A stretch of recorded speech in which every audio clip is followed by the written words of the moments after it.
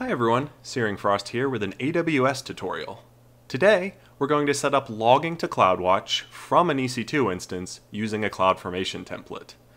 Setting up a Cloudwatch agent on EC2 allows you to log files locally on your EC2 and have the Cloudwatch agent send them to a specified Cloudwatch group. I found that setting up logging following the AWS guides was a little complicated, and I wanted to boil it down and give a straightforward example. The Cloudformation template and Cloudwatch agent config file I used are both linked in the description. We're just creating a basic configuration file for logging.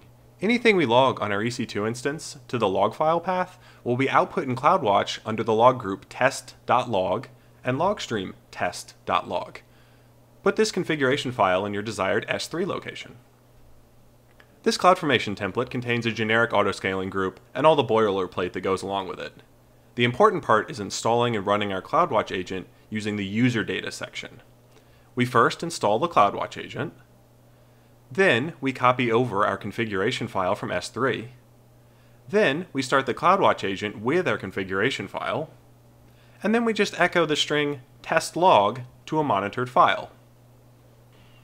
All we have to do now is check the log group after an EC2 instance is started up, and we can see some generic Cloudwatch agent logs and then our message test log. Thanks for watching. I hope this helped simplify the process of logging with Cloudwatch.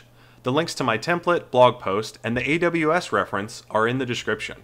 I'll see everyone next time.